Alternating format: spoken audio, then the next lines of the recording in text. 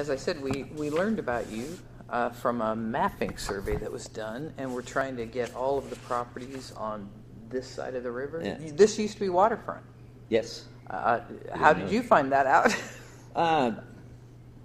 I had a business here in 1986, so... Oh, you did? Yeah, right below Laugh Lines on the corner of Columbia and 4th. Oh, tell me about that. Yeah, it was called Midland Liquidators. And Midland what? Midland Liquidators. We were a company that bought companies out that were going under and resell their stuff. Any limit to what kind of company you would buy? No, we bought toilet paper even. No kidding. How would you find out someone was in trouble? Oh, we got well known enough that people would phone us. And we had connections with banks and all that kind of stuff. So we bought whatever. Didn't matter what it was. We bought it. And then how did that lead to Laugh Lines?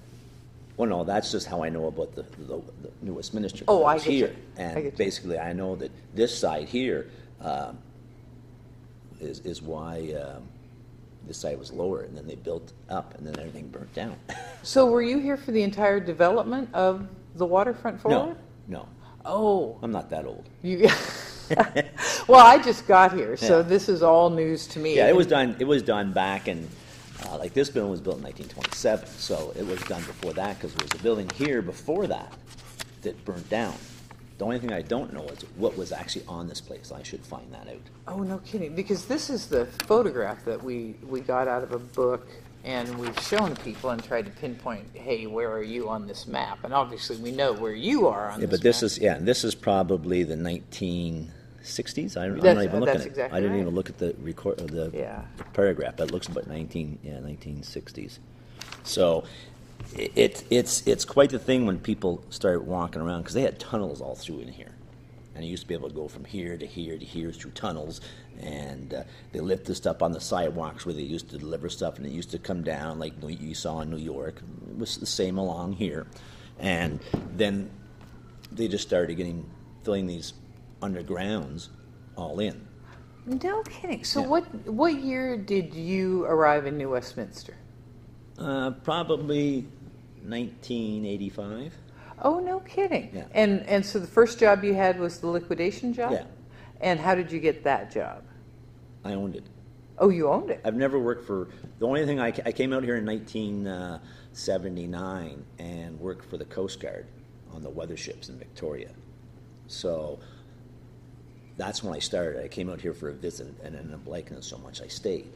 And then I kept on opening. After I left there, after a couple of years, I started opening up my own businesses, right from carpet companies to liquidation companies, and then got into the comedy in 1997.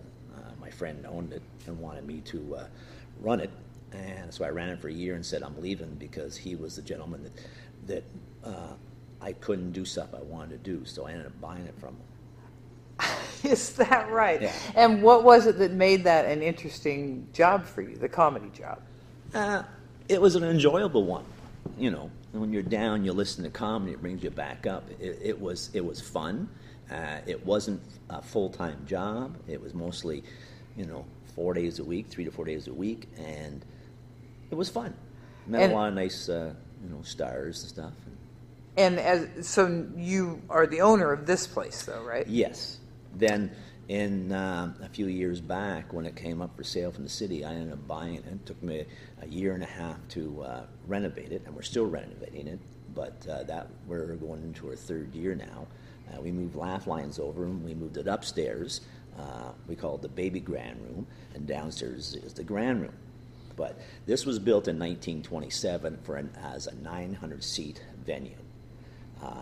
And it was huge, but everything was back then was huge. All the movie theaters had lots of seats. In 1975, they decided to twin it because they weren't getting enough people to fill the 900 seats. So they actually built a floor closer to the ceiling, which is the second theater. Anyways, they shut down in 1980. And after 1980, they put it up for sale, and the Elks bought it. And Elks is like a group of people that get together, like the Legion, basically. And they bought the building. They fixed it up more and ended up owing so many taxes. The city bought it off them about 10 years later. They made a little bit of money, but they were so far back in taxes, the city didn't want them to go under, so they ended up buying the building. And then the Birth Theater moved in. Then they lasted 5 years, shut down, and I ended up buying it. But when it first opened, it was a cinema? Yeah, it was a cinema. And it ran continually as a cinema? Yes, until 1980. No kidding. This is the first cinema, or theater, depends on which one I call it, that actually had air conditioning in Canada. Really? Yeah. You can walk downstairs, and they still got the old piping that basically you could walk in. It was so huge. Back then, they thought bigger was better. They never had the technology of the flow of it. You don't need that size. So they're still sitting there. Some of it's still being used, but most of it's been redone over to smaller venting that is the size that they need to push the air. So when you got hot in summertime in New West, this is the place to go.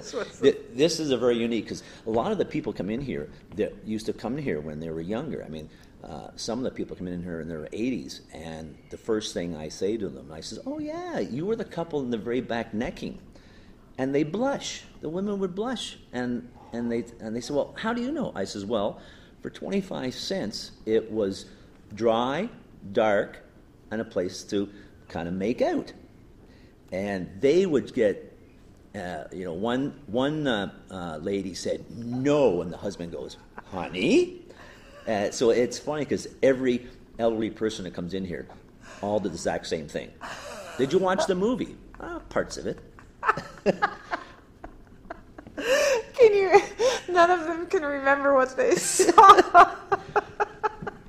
It was a very unique place to come. Oh, that's wonderful. Well, since this is sort of a location-specific study, what drew you to the waterfront? You've been in New West for a while. What drew you personally to New Westminster and this side of town? I just liked it. It's central. It's a great place to live. It's quiet now. It's getting busier because we're in now the hub. This used to be what they used to call the Golden Mile, because this was the only way to go through. They didn't have the highway. The highway was built in the 60s, so this was the place you had to go through.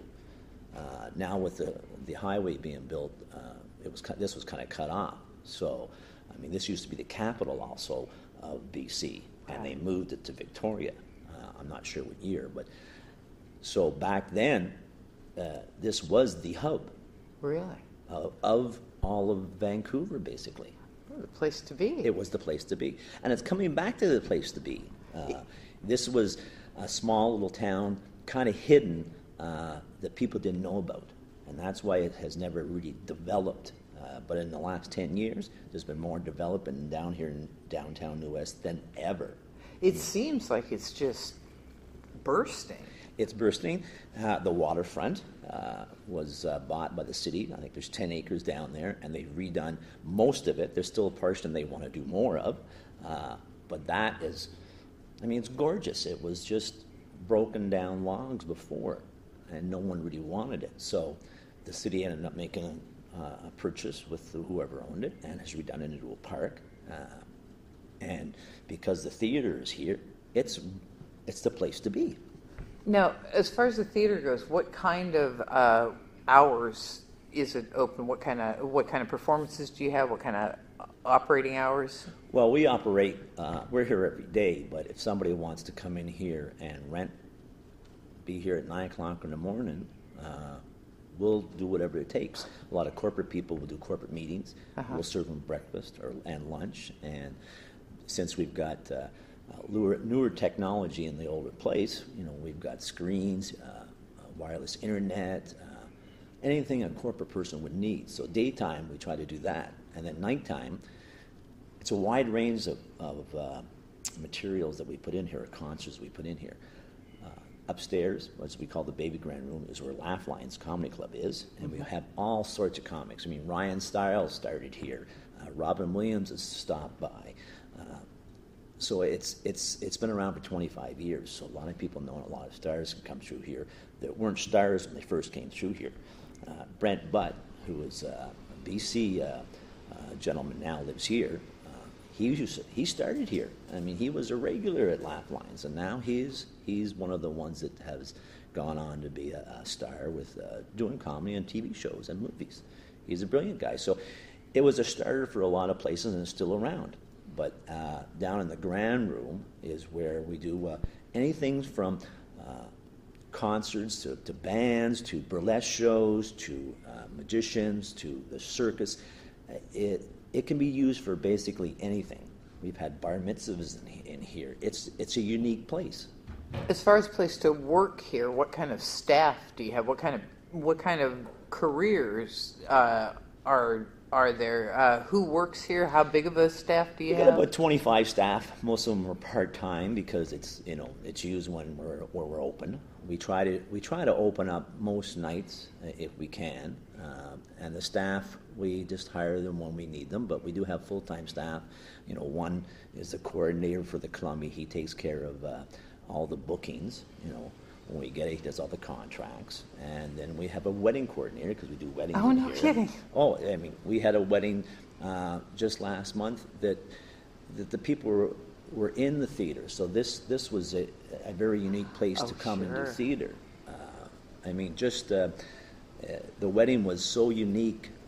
Just during their first dance, they ended up... some guy in the eye and said, whoa, stop. How do I know she's good enough for you? I think she should be with me. And he goes, well, what are we going to do about it? So we're going to duel. So they brought swords out from underneath the stage here, real swords but with dull edge, because they took that as a class. So they are pretending on the dance floor, bang, bang, bang and forth, and the groom got stabbed, not really stabbed, but stabbed. He fell back and sat in a chair, turned to his wife, and said, honey, now that we're married, you got to take over. And she goes, you don't do things right. And the music changed to James Bond. She pulled out a gun, shot the guy, and says, that's how you do things now. So it's a unique place to have a wedding that's different. So we have bands at weddings. They can be right on the stage, the head table. So weddings are a very big part of this. And with the wedding row that we have here in New Westminster, it's the perfect place. Right, because you have all these bridal shops. Yes, here. Do you work with your neighbor? I mean, do they tell you, hey, I've got a wedding coming up? They know we're here. With about 18, I think is different thing. It's hard to get them all to come in and view the place at once. But they know we're here, and they help out a little bit, yes. And what makes someone a good employee for you? I assume flexibility is important? Flexibility is important, yes. Most of the servers, they have different jobs here and there, so we'll phone up, are you available this weekend? Are you available tonight? Whatever. So we have a list of people, and they all are great waitresses or waiters, because we do both. They love working here because people are always leaving happy. It's not like working as a nurse. You're smiling, and the people here like to smile, laugh, or clap on a concert, depends what we're watching. But our staff is the same way. The full-time staff is, the coordinator for the Columbia is in theater. He teaches theater, so he works here part-time, and he teaches theater on the other part of his job. So it's people who are interested in entertainment that work here, basically. Now, do you deal with any unions, or do you have any union issues? No union issues whatsoever. Union people do come in here. We rent the place out for movies that are actually making movies. Mm-hmm. So, and they're union. Most unions now work in a non-union place. It just depends how they work it, that's all. But no, we have no problem with the union people coming in here. We're not big enough to be a union in here. So because usually there's some minimum. Well, it's not a minimum. It's just not. It's not financially worth a union coming in here because the overhead here is so high that I see what you're saying. And you're in an entertainment field. This is not a big money making offer here. Yeah. It's more love behind it all. You have to really love it. You have to really love it, because if you didn't love it, this is never going to make a person rich. It's more having a job that you love. Right. And how about safety issues? Have you ever had a bad accident here? None whatsoever. Really? And how do you, what I guess, I don't see anything. I mean, other than the normal stage equipment and things like that. What kind of safety precautions do you have? Is it just you make sure you hire well-trained people? They know what they're doing. Yeah, or? I mean, we don't do pyrotechnics in here because we're not allowed to. Right. I mean, this whole place is in 1975 they put. You're not staging Peter Pan. Yeah, no, we do smaller theaters now, but never had an accident on anything in here. You know, maybe a scratch on a finger. That's about it. So we're quite lucky, but we don't do.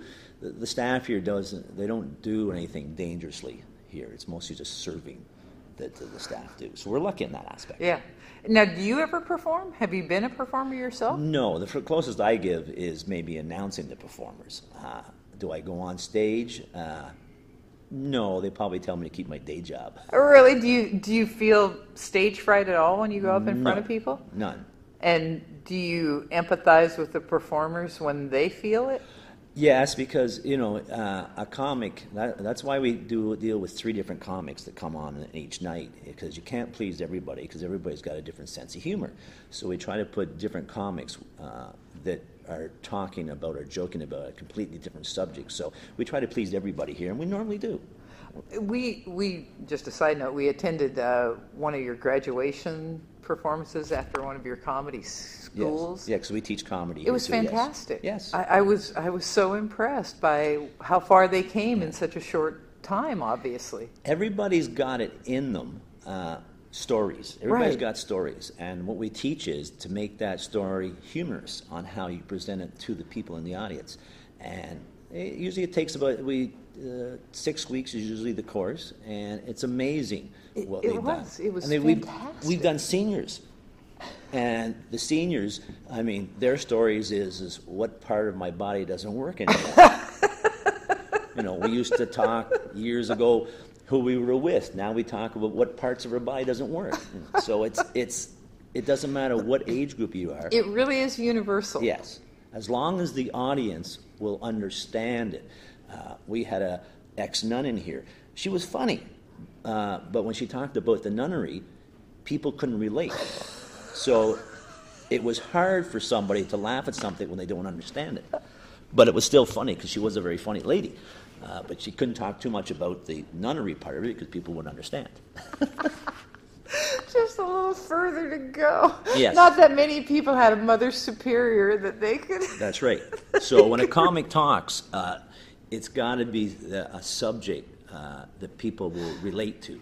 I can see that. Have you noticed a lot of change in technology in the time that you've been in the field? Yeah, quicker than I can keep up to it. Really? We now hire people that do marketing, especially on marketing. They're companies that don't actually come in here, but they take care of the marketing, Facebook and Twitter, and where to put your advertising on Google. Technology is moving so fast that I can't keep up to it, and I'm the one of the baby boomers, so it's hard for me to understand. When my son was 12 years old, he knew more about the computer than I did. So it's the people we deal with in the newer technology are a lot younger, which is fine. I mean, I love a person who's younger and's got more knowledge, and I learn from that. Right. When you talk about your family, how big of a family do you have? Are you married? Do you have kids? I'm with my second, and we have 6 kids. 6 kids? Yes. No kidding. Yeah. What's the ages? It goes from 17 to 31. Wow. Yeah. And have any of them followed in your footsteps? Are they in a similar field? My wife works here with me, Mm-hmm. and one of my stepdaughters works here full time, and the rest of them have all worked here part time. Is that right? Family, yes. And would you as an industry, would you recommend this as If a way you to love make it, a living? yes. You can make a living out of it, but it's more the love end of it. And trying to tell a young person that money is not the all and be all, it's hard to tell. Even when I was younger, money was the factor behind jobs. But when you get older, you realize that's not the thing. And telling a younger person, it's tough when young people come in here and they want to start at the top, and it doesn't work that way. But it's like that out there everywhere. So the one stepdaughter loves it here. Is she making big money? No, she's surviving Yes, and once we get going, we're only going into our third year, and the amount of activity we've had in here is amazing. Have your children stayed in this geographic area? Yes, all of them are here. Right, most of them are either in Surrey or Port Moody. Really? And so the waterfront area has remained appealing to them. Yes, yes. And when you what little leisure time, it sounds like you work a lot of hours. Too much. Do you get any leisure time at all? Before I ask the next question, do you get any leisure time? We try. And do you spend any of that on the water? Or near the water? Or looking at the water? We try to get away, but it's tough when we're starting to build a business. In the first couple of years, we said we will put our time into it, and then try to get somebody to work it during the daytime, and we'll work it at night because we love the. Yeah. Where do you live? We live just across the water in Surrey. You do, Yes. and so how long is your commute? 10 minutes. Oh, really? So pretty much all of your time is spent right here. Yes. Do you remember what your very first impression was of the waterfront of this particular stretch of land? Well, I'm from Ottawa, where there's we have canals. We don't have, and a river. I've never been there. It's beautiful. It's historic. But out here, the beauty here is the mountains and the Right. water. And so we try to stay close to that. Even when we go on vacation, it's usually someplace where there's water. I feel the same way. No. I feel exactly I mean, the same. Vegas is a nice place to go, but there's no water. Right. Mexico, Florida, a little different. Yeah. And if you think back over the years, what is your fondest memory of working here or near here of the waterfront memories? Is there a season, a time of year that you think is the prettiest? Well, summer I like. I mean, we used to have a cabin up Indian Arm, which is one of the inlets. And it's a boat ride, 25 minutes, and you're out in the wilderness. I sold that to basically buy this place here, so we don't have that anymore. But that was the getaway. Mm-hmm. But we felt that this here was a good investment and a challenge to the city and help the city. I mean, we bring more people down here to downtown New Westminster than any other company along here. I mean, Army Navy brings people, but we're talking about people that are actually coming to see a performance. The restaurants around here love me because they'll come and they'll eat first, even though we do have a kitchen here. When they leave here, they might go to a pub down the street. So the city knows that, and the people around here are appreciative and help me out wherever I can because I bring the people down here. Mm-hmm. And what was your proudest association with New Westminster?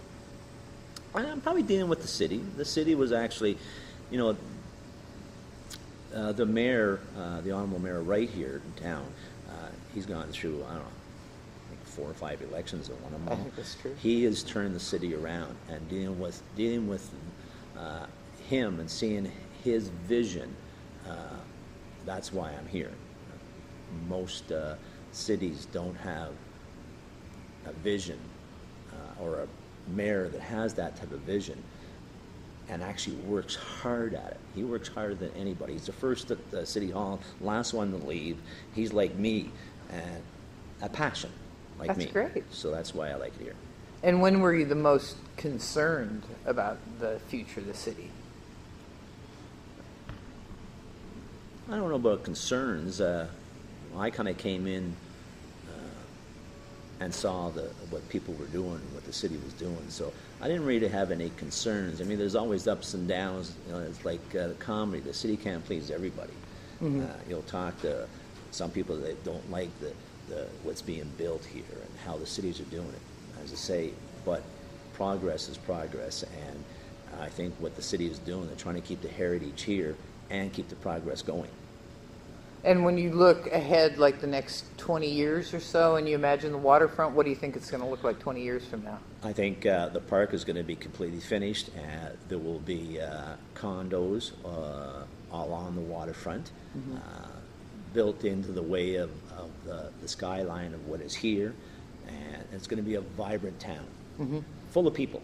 And downtown, I think, is going to be entertainment street for New Westminster. And is there anything I should have asked you about your business or about the waterfront that you'd like to say and I just didn't think of it? No, I think you got pretty well everything said, basically, what the waterfront is. I mean, it's just gorgeous. I mean, the only thing that's left right now is to fill the parking lot, which they do have plans to build down there. So the waterfront will kind of look like the inlet in Vancouver, where it's gorgeous. They've designed different condos, and you go in those and you can walk around and bike or go to the market down here. So it's once they get finishing the waterfront, I think it is going to be the up-and-coming place where people can come and enjoy themselves and bicycle and play basketball down there, lounge at the I love that water. park. I think that's really beautiful. It's fabulous, and I it's just think, going I to get think better. it really had a vision. Oh, I know one of the areas I totally seem to have missed over had to do the general societal area of gender and race. Have you noticed a transition over the years in social attitudes in New Westminster or along the waterfront? Yeah, there's so many different nationalities here because Canada is a place to come for different nationalities. How about even in your comedy stylings? You know, you have a real chance to see all kinds of people come across your stage. Do you notice your audience reacting any differently or any different type of humor come across? Is it rawer or less raw? No, most comics, some of them get kind of off the wall. It's as a comic would say, it's harder to be clean than it is to be dirty is the word. Most of the comics are middle of the range. The ones who do corporate, where the money is for comics, they're a lot cleaner. Their jokes are just related to cleanness and not off the wall. You hear that saying, or I don't know, I'm sure you've heard it, that women just aren't funny. It's harder for a woman in the comedy industry to be dirty, and there are very few good ones out there, but there are good ones. When you come across a comic, it's not just telling good jokes; it's the chemistry on stage. You either you have it or you don't. Right. But there are fabulous women comedy out there, but they're usually a little bit cleaner. The ones that get a little bit off the wall, women don't like it. Right. And it's tough. It's tougher to be a woman as a comic than a man. But who would you say are the funniest comics, male or female, right now? Oh, there's so many of them out there, and you can't say one because that's tough. It's kind of like choosing your favorite child. Yeah, it's because it depends what people like. Yeah. We've got a gentleman named Brad Upton. He's American. He's in his 50s. He can make a 90-year-old laugh or a 19-year-old laugh. Really? Because his humor is based in that range. Never swear. The subject is never dirty. That's hard to beat, but he does a lot of corporate. Yeah. So he's one of my favorite. Is he big? No, but he makes a good living at it. You have somebody coming this week that I'm really looking forward to, Dave Foley. Oh, Dave Foley. Cannot wait to see one of Canada's premier actors, Yeah. comedy. He is, I have never met him personally yet, but I know his comedy, and he's just got a new TV series coming out, kind of the same as what it was when it was Kids in the Hall. So really? He's a great actor and a great comic. He is. I enjoyed him on News Radio. Yes. Enjoyed him. Really looking forward to see him. But it's hard to put your finger on something like that, saying who's funny, because things touch different people's funny bones. Yeah, we've had Tommy Chong here, and I think he's funny. He's hilarious, but he's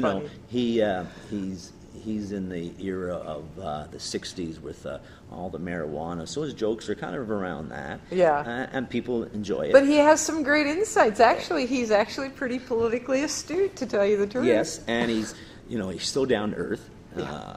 I don't know if it's because he's smoked, but he is so down to earth. Way down to earth. Yeah, but most of the comics that come by here are good comics. They're nice. The ones that come in and think they're big are the ones that are harder to get along with, but they're still good comics. Yeah. But a megastar to me is something like, in comedy, is like Carol Burnett. Absolutely. I was in backstage downtown when we had her for the Comedy Fest, and she came off the stage crying, and I said to her, I said, Carol, what's wrong, what's wrong? She goes, I'm just so happy people still love me. Oh, how sweet! So I call that a megastar. Oh, wow. Yeah. So. I've watched her since I was in pajamas, Yes. footy pajamas. Yeah. I think what a star. Yeah, no, that's a star. But as Steve Martin says, the hardest job in the world is a comic, because a comic will tell a joke and it goes viral now. So they got to write a new one. Right. It's constantly writing, and it's tough to be a comic. And you don't want to see the same comic all the time. Right. But you will come to see the same band because they love, play that song Right, again. play that song again. So don't tell me that joke again. Yes. I already heard that. That's right. And that's why it's so hard to be a comic. I would not want to be a comic. Not a chance. Yeah. But most comics are brilliant. They're smart as a whip. You wouldn't want to be married to one because you wouldn't win an argument, male or female, because they're so quick on the draw. It's really true. It's a little bit of labor between the person, the comic, and the listener. You know, it's a little bit of math, almost mental math. Well, that's fantastic. Is there anything else you wanted to say, or any? I should ask you. Is there anybody else you think we should talk to? The mayor.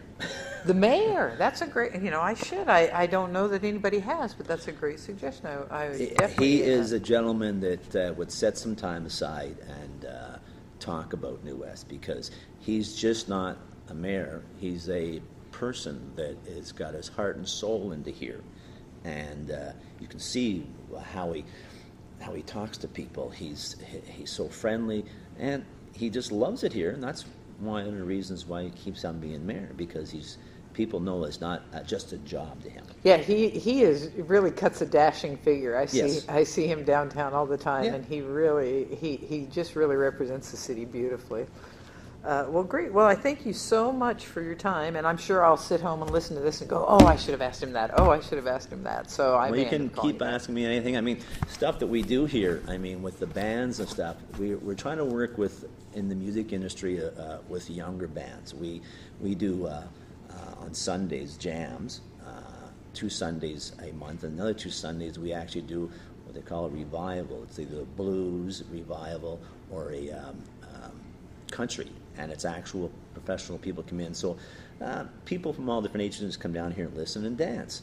And then Wednesday nights, we're starting up Battle of the Bands. So it doesn't matter what age group you are, you can come, and if you win it, it's a 16-week process. If you win it, it's like The Voice. You get all the benefits, and we do filming you, we do a track for you, we try to fix you up with different people to see if you can get farther ahead, because there's so many great people out there. They just don't have the chance to show their performances. Yeah, it takes money, and so this will. Yes, it takes to be good and to be lucky in this industry. It's not just being good. You got to have a little bit of luck behind you. Yeah, that's for sure. Well, great. Well, thank you so much. I really appreciate your time. Oh, you're very welcome.